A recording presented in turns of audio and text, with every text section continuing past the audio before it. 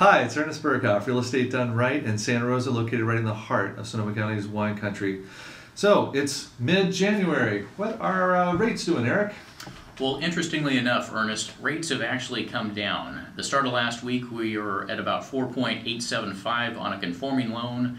The jobs report hit, impacted mortgage rates, and have brought down the conforming rate to currently 4.5%. So it's very optimistic on the rate side right now. And now that we've wrapped up 2013, what information do you have on real estate? Well, as we all know, it was a good year for real estate in 2013. The numbers for Sonoma County are in. We are up across the board. 20% is our median price gain for 2013.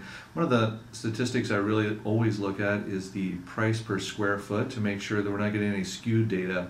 Last year, in 2013, the price per square foot also up 14%. So we're looking at both of those going up.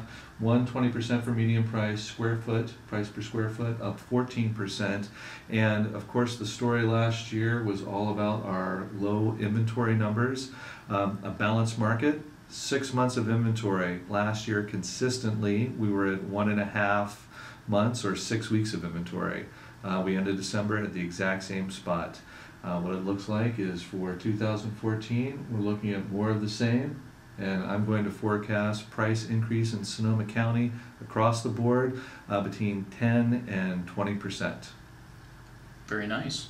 All right. So if you have questions about this or anything else, please give me a call, 707-480-4800. Thanks a lot.